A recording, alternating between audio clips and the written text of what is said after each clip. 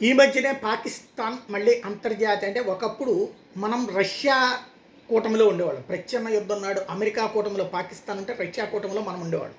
దానికన్నే ఈ అగ్రరాజ్యాలన్నీ కూడా తీవ్రవాదులని భారతదేశంలోకి కాశ్మీరీ సమరయోధుల పేరుతో పంపిస్తున్నా కూడా అబే వాళ్ళు కాశ్మీరీ పోరాట యోధులు అంటే తీవ్రవాదులు కాదంటూ మత తీవ్రవాదం కాదంటూ వాళ్ళని వెనకేసుకొస్తూ ఉండేవాళ్ళు. రష్యానేమో మన మిత్రదేశమైనా దాని విషయంలో పెద్దగా మాట్లాడేది కాదు. ఎప్పుడన్నా వాళ్ళు విధ్వంసానికి పాల్పడ్డప్పుడు దీన్ని తీవ్రంగా ఖండిస్తున్నాం అనేది కానీ అంతకుమించి మనకు హెల్ప్ చేసేది కాదు.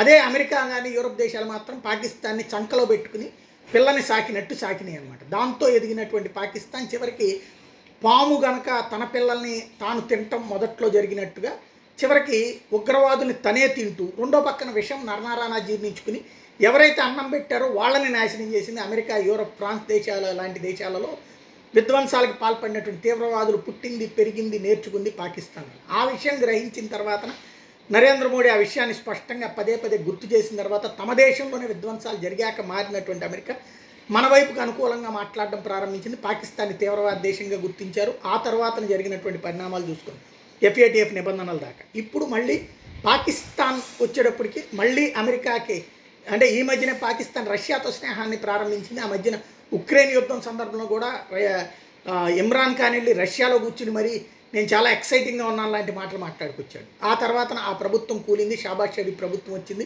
అదిగో అమెరికా మిత్ర దేశాలు నన్ను కూల్చేసినాయి అని అతను చెప్పుకుంటూ వచ్చాడు. ఇప్పుడు షాబాజ్ షరీఫ్ ప్రభుత్వానికి అమెరికా సపోర్ట్ ఫుల్గానే ఉందనడానికి సాక్ష్యం IMF బెయిల్అవుట్ ప్యాకేజ్ వచ్చింది. FATFలో గ్రే లిస్ట్లో నుంచి తీసేసి మళ్ళీ దానికి ఓకే చేయడానికి రెడీ అవుతుంది. దీని వెనకాల ఉన్న కారణం ఏంటంటే ఉక్రెయిన్కి ఆయుధాలని త్రూ పాకిస్తాన్ పంపిస్తున్నారు, నేరుగా కాకుండా త్రూ పాకిస్తాన్. మొన్న మధ్యనే రష్యా కనిపెట్టింది. అదే సందర్భంలో ఈ రెండింటికి మధ్యవర్తిత్వం చేస్తుంది బ్రిటన్. ఈ విషయం తాజాగా ఐడెంటిఫై అయినటువంటి అంశం. భారతదేశం దీని మీద తీవ్ర ఆగ్రహం వ్యక్తం చేసింది. Meanwhile, India has reportedly raised concern over United Kingdom's transfer of Pak arms to Ukraine. It might cast a bit of a shadow on India's defense ties with Britain. As per reports, Indian government is closely monitoring the situation. పాకిస్తాన్కి సంబంధించినటువంటి విమానం ద్వారా open source intelligence appears to suggest that the UK's Royal Air Force has established a running air bridge between Romania and Pakistan. The purpose of this air bridge has not been determined with confirmation, although we have some very good guesses. So it could అంటూ the international consortium బయటపెట్టింది ఈ విషయాన్ని.